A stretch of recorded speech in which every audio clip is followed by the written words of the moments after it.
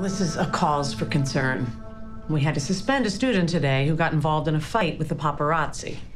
Bailey was trying to protect me.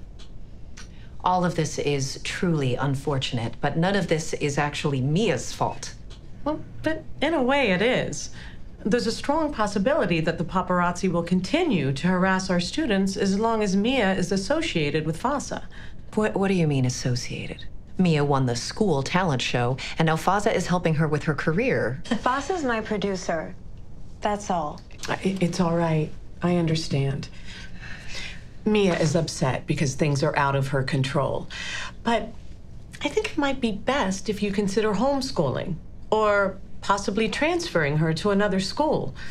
We can't allow any negative publicity to affect our students' performance. Negative publicity?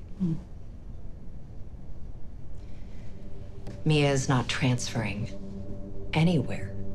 I am not inconveniencing my daughter because you had to have Coral Bay's most famous alumni judge that talent show. What did you think was going to happen when you made that the grand prize? Well, I was expecting... No, Mia is going to continue her studies here, and you are going to hire better security to keep that paparazzi at bay. Mrs. Bronson, I'm not going to hire any... I am taking my daughter out of this school today, and you are going to be making some calls to make sure that Coral Bay's students, all of Coral Bay's students, can come to school and not get harassed.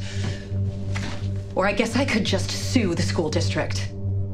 And we both know how fun that would be. Especially when you lose. Mia, let's go.